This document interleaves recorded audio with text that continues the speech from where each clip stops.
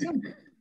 We will go ahead and move forward now into our theme for the day. So this summer, we looked at virtual and hybrid and what the return to in-person dementia-friendly programming might look like. And this fall, turns out COVID's still with us. Who knew that would happen? But anyways, this fall, we decided to take a little deeper dive into the virtual world and the hybrid world, knowing that some of us, including myself, were left with lingering questions about, but how really do you do this thing where some, for hybrid, how some people are in one room and some people are elsewhere, or even for virtual programming, how do you really kind of do it and do it well? So we want to take a deeper dive. And today our focus will be on virtual dementia-friendly programming and specifically ways to build meaningful connection online and inclusive environments online. And we have 3 people who will share with us today from our members. And that includes Elisa Tirado-Strayer, Kaylin Bergstrom, and Lindsay Waldner. And so I'll go ahead and introduce them and what they're planning to share on. They each have 5 to 7 minutes, and we'll have some questions at the end. So first up will be Elisa, and Elisa is the Memory Loss Program Coordinator with the Greenwood Senior Center in North Seattle. And Elisa and others, if you could just share on a quick snapshot of what dementia-friendly program or programs you offer, and then the 2 questions. What has most helped you develop rapport and connection among members of an online dementia-friendly program? And what has most helped you create an inclusive environment online, thinking about things like range of familiarity with technology, or people's different comfort levels speaking up, or different ways that dementia may show up from person to person. So, and I have building rapport and also creating an inclusive environment. And Elisa, you're welcome to go ahead. Okay. Hello, everybody. Jen, I told my group I just haven't laughed that hard till I took crying in a while. So thank you for that. So yeah, my name's Elisa Tirado-Strayer, she, her pronouns, and I work at the Greenwood Senior Center. And the 3 programs that I run are out twice a month, hour-long brain games program that's open, just drop in. And a art appreciation that's 2 times a month, also 1 hour long, also drop in. And then a weekly program called The Gathering Place that I think many of you are familiar with. That's a 2-hour enrichment program. And all of these programs are primarily for folks in early stage memory loss, though for the brain games and art appreciation, there's some kind of mid-stage as well. So for what helps build rapport, and I should just say, many of you know this, but I'm early in this position, so I'm still discovering and learning. But the things that have worked so far pretty well are having, just like we did today, easy, silly icebreakers. And so it could be deep, or slightly deeper, to get to know each other around backgrounds and jobs, things like that. But even for our art class, we were talking about portraits that day. So asked if people had their portraits done, and people brought portraits that they had of themselves from when they were 4 years old and somehow still had. It was beautiful and hilarious too. Some of these portraits were real old school. And then also having some kind of shared emotion. So far, since a lot of the programs that I run are more activity-based, it's not a support group. It's been looking at art that really surprises them and they start laughing or just start sharing their shock, and having that shared emotion like we had this morning has been a really great way for them to build rapport. Or we listened to salsa music that was just really joyful, and everybody started dancing, even though there's some pretty laced up participants in our group. And then once we finished listening to it, everybody was kind of laughing at how man, I didn't think I'd be up here dancing in my chair as we were listening to that music. And then humor. Obviously, as I mentioned, I love laughing. And so that's kind of where I gravitate. That's a safer space for me to go. But we have looked at photos and then tried to imagine what people might say in these photos. What are they saying to each other? and just coming up with silly captions or stories that might be going on. So for me, like humor, shared emotion has been really powerful. And for me, it's been challenging to have more sharing around the memory loss experience. So far hasn't worked really, surprisingly, hasn't built as much connection because there's people with really different experiences with that in the group. So there hasn't been as much shared experience in it. For building an inclusive environment online, I try and minimize how much they have to do once they're in a Zoom room. So yeah, like they don't need to go to breakout rooms. They don't need to read the chat. I try and just keep it in gallery view. I will share my screen. I'd like to bring in volunteers to help people who are struggling with tech, but we haven't gotten there yet. Then in terms of for people in their comfort level and speaking up, I just try and keep an eye on everybody's engagement level. And if I either start to see somebody wander, like losing engagement a little bit, try and bring them in. I'll call on them. But with something really easy, really, really easy, just to get them kind of hooked back in and bring them back into the circle. But most important is having a variety of activities. So even for brain games or art appreciation, these shorter programs, having a variety of ways that people can tap in, because there's been a lot of, it can be challenging for folks, especially for brain games. I hear people be like, oh man, I really need to practice this, or I really need to work on being able to, keep up with this or that activity, which that's not the purpose of these games. And so really trying to have a variety. So at some point, people with, no matter where they are with their memory loss or what their education level is or what their familiarity with a given topic is, there's a way for them to feel successful. There's a way for them to feel like I can point to that, be like, oh, maybe this activity was harder for you, but I just saw you kill like that story. You told this gorgeous story. Like, how fantastic was that? So I try and have a nice variety of activities so everybody can come away, and it doesn't happen every time, obviously. But people can have something that they're coming away feeling proud of or feeling like, oh, that went well or whatever. So that's it for me. Thanks for listening all. Thank you, Elisa. Thanks so much for sharing. Appreciate you being up for sharing, even though, as you said, you're getting used to your position, but you have plenty to share. So thank you. And next up, we will hear from Kaylin Bergstrom, with the program coordinator with Age Pride Center. So Kaylin, welcome. Go ahead and share. Great, thanks. So I'm Kaylin with Age Pride, and we run a support and social group, so kind of a mixture for LGBTQ older adults with early stages of memory loss who live alone. So a lot of shared experience in this very particular group.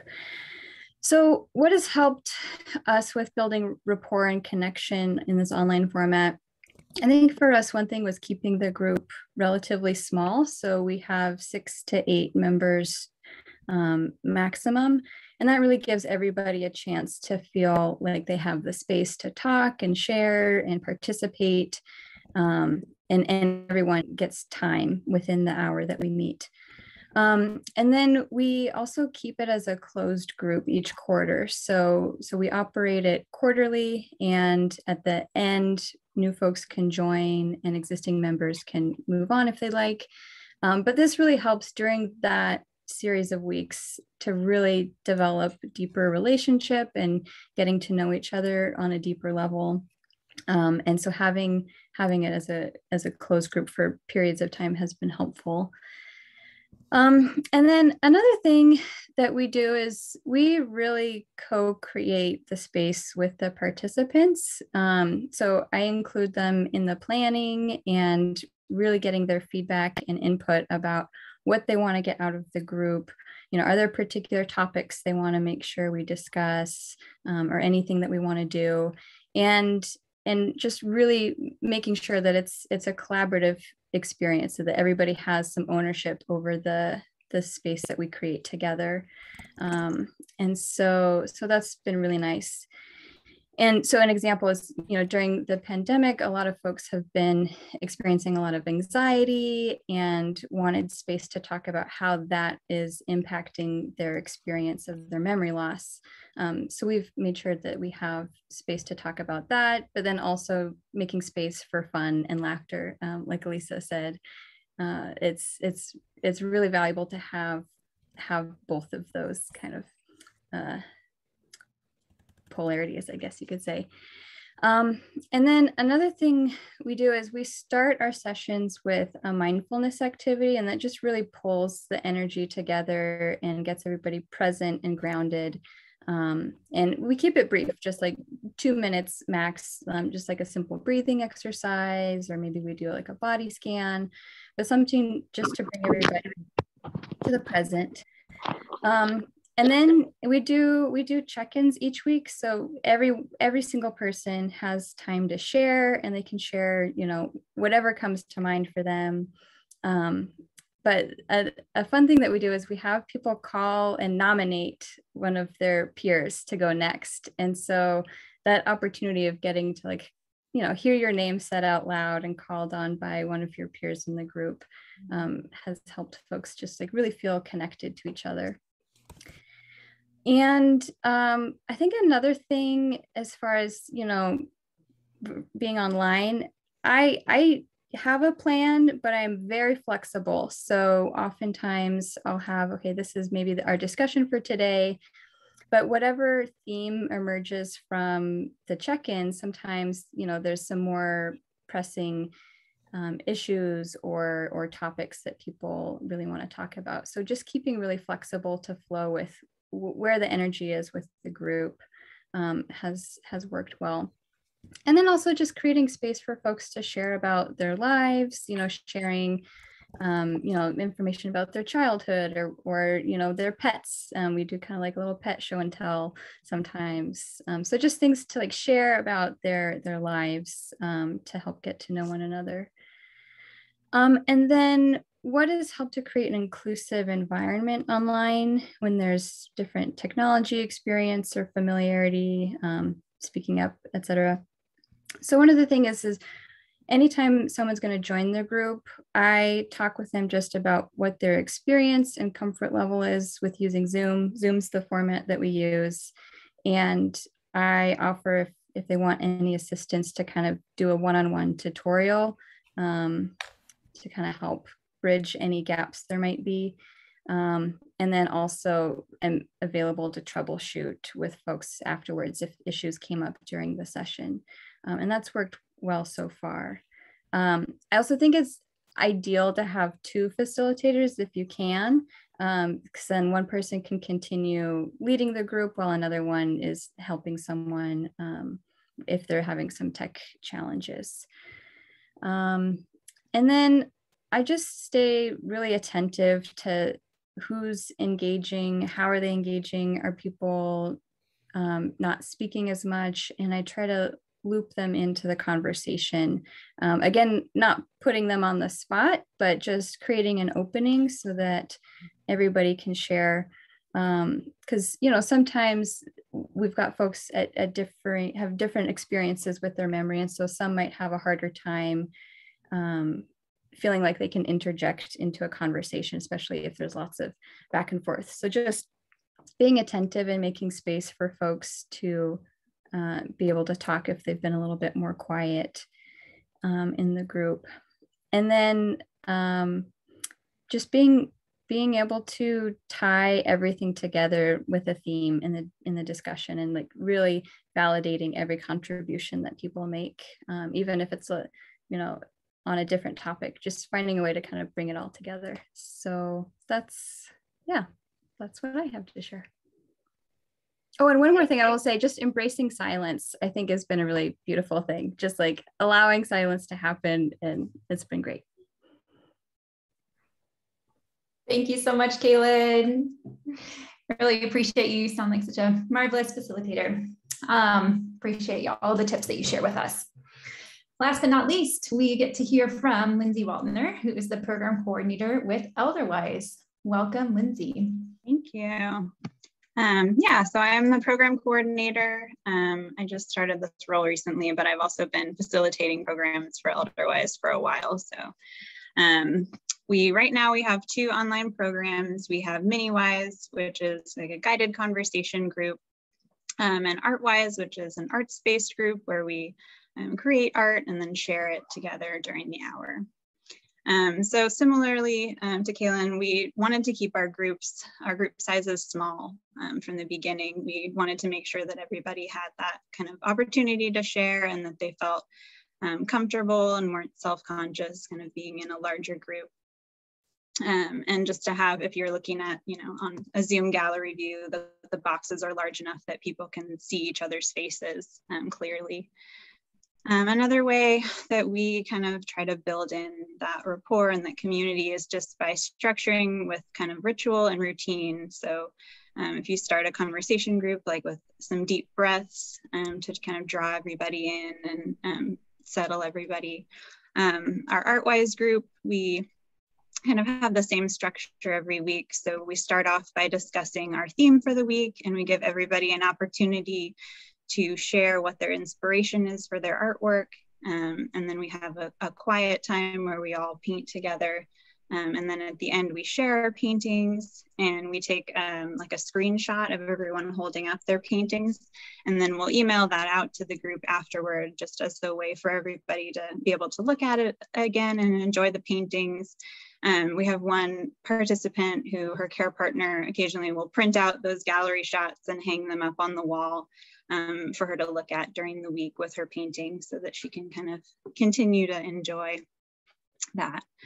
And our programs are geared toward people with memory loss. Most of our participants tend to be kind of in the middle to later stages and of memory loss. So we do encourage people to join with a care partner or a friend or someone who can help them with the technology. A lot of them are not able to join on their own.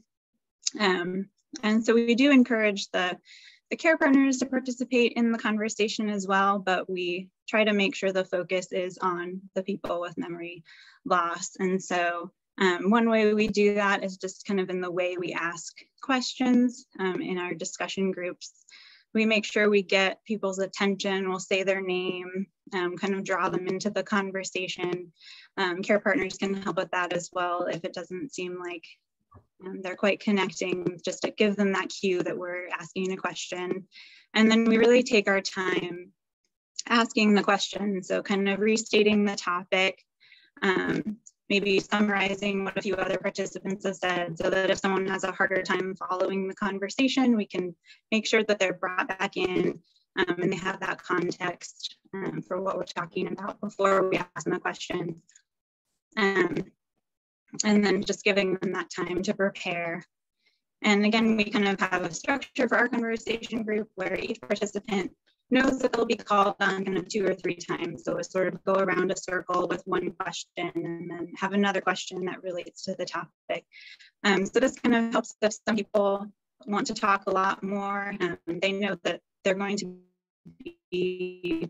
have another chance. So it's easier to kind of listen to others. And then for people that are a little, have a little bit harder time verbalizing and they might not be able to just break into a conversation, it gives them that space as well to be included.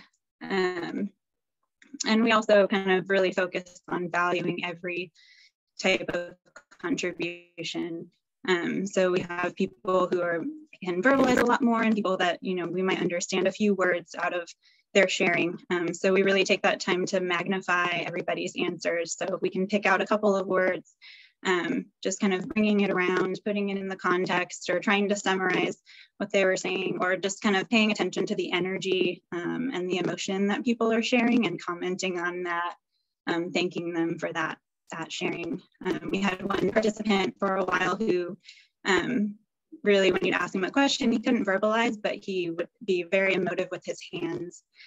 So sometimes we would just take time, we would spend that time with him, just all putting our hands up in the screen and feeling that emotion and feeling that, connecting with him in that way. So just finding different ways to connect with people.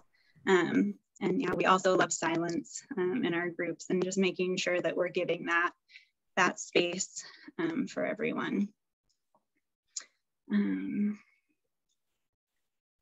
Yeah. Thank you so much, Lindsay. Appreciate you so much, and recognize and acknowledge Elderwise as the pioneers in this kind of work going decades back to plant so many seeds here in Washington around dementia-friendly programming and inclusion. So thank you for sharing with us. We have a bit of time for questions. So if people would like to ask any question or respond to anything that Elisa or Kaylin or Lindsay shared, you're welcome to raise your hand on screen and I can call on you. You can also type a question into chat. So Marilyn, let's start with you. You want to unmute yourself? Yes, I wanted to ask Lindsay a question regarding art, the medium that you use, or how does that work in group? Or are they, if you're doing it virtually, I would assume then each is using something different at home. Is that it? How does that work? Yeah, so we mostly do watercolor painting. So people are welcome to use if they have supplies at home, or we've been providing people, we put together some art kits with paper and paints and just different supplies that they might need for the projects. And then we can send them to people ahead of the class if they don't have their own supplies. So we mostly do watercolor. We usually start, we've been doing it kind of in 6-week sections. So people can sign up for a 6-week series, and we start out with like a kind of a simple mandala coloring sheet that everybody can have and print out just to kind of get warmed up with art. And then we do a different theme every week and people paint. And then usually our last week we'll do kind of a collage. So if people want to bring different things, pictures, or so we have a few different things, but it's mostly watercolor painting. Thank you. Mm-hmm. And Carol, I see your hand there. You want to unmute yourself? This question is also for Lindsay. Hi. I heard you say that you had the care partners there, but that they were taking a minor role. So my question is, did you have some orientation for them before they joined so they'd know when and how to participate? We haven't really done that. I think we kind of have relied a lot on just kind of modeling for people. So, I mean, we'll have people that come for a while, and it's definitely different dynamics for everyone. So it takes a little while. We have some people that want to just answer for their partner. And so we'll kind of, let them do that, but then also say, well, I'd love to hear what whoever this person has to say, and just kind of trying to make sure that we're modeling that it's okay if people have a hard time getting words out or whatever it is that they struggle with. So modeling that acceptance seems to be working so far. I like that transition from the person that said too much for their care partner. Say thank you for that, and I'd like to hear what your partner has to also say. Mm-hmm. Yeah. So you're validating both folk, and I like that. Right. Yeah, everyone's included. All right, thank you. Mm-hmm. Yeah. Other questions or comments?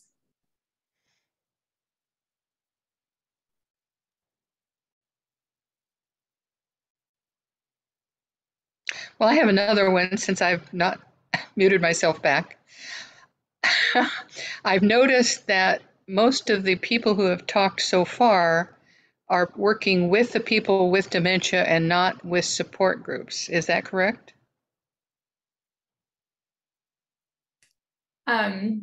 So yeah, the focus of this Dementia Friendly Washington Learning Collaborative is on dementia-friendly programs, so programs for people with dementia, and with the focus on more like community engagement, social engagement, creative engagement type of focus. I love that. The group I was with in Arizona, my participation was with the dementia people, the people with dementia. And it was fun, and we laughed a lot, and we shared a lot, and talking about their backgrounds and their favorite pets, that was wonderful. So Lindsay, I like that. I like what you guys are doing. This is my first time here, so thank you. You're so welcome. It's good to have you here, Carol. And Pam, I saw your hand go up. Did you still have something to say? I do. And this may be a totally different question. Uh, we are at the point where some of our individuals move now into memory care facilities. And I'm just wondering, are any of you, and specifically our speakers, but anyone could answer, finding any success in our understaffed memory care facilities, having aides being able to help get people on Zoom? One of the individuals that is one of our best players and absolutely loves class wasn't able to attend yesterday because all of a sudden he's in a memory care facility and his partner is not there yet.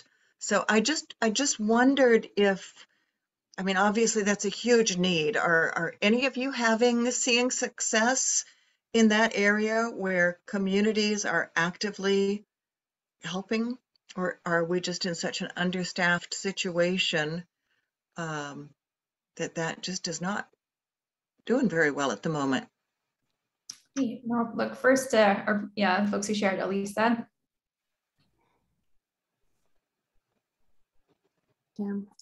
Yeah, I have I think one person who comes regularly who's in memory care, and I'm in touch with the activities director for that. It's with Aegis. And so they make sure an aide, and she's our most regular participant, to be honest, which is awesome. The staff there's been so helpful, but they go in and they set it up and turn it on, and they bring, I think it's an iPad, but I'm not entirely sure. Set it up for her, unmute her, and then usually if she has issues, then she just goes outside the door, and usually somebody's been walking by and will come in and help her. But we've been trying to get them to have more members come to our program. And that's been hard because then they can only do so many programs like that at a time. So I think your point of it being understaffed is real. And the Aegis is really well resourced. So I'm glad to hear that at least it's happening sometimes. Yeah. So yeah, they've been great, but I think it's hard at a larger scale. Yeah. But I would build those relationships with activity directors. Marilyn. Yes, thank you for the question. It just came to me because I'm often asked about different residences or homes or what's available for a change in a home setting for someone.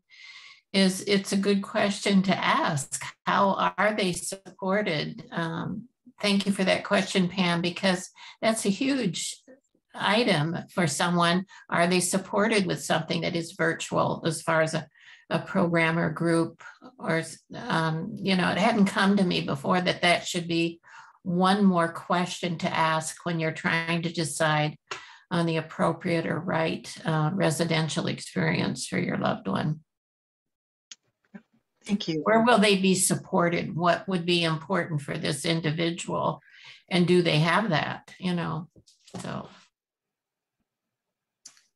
Just a few more minutes. I see Karen or Thompson, a raised hand.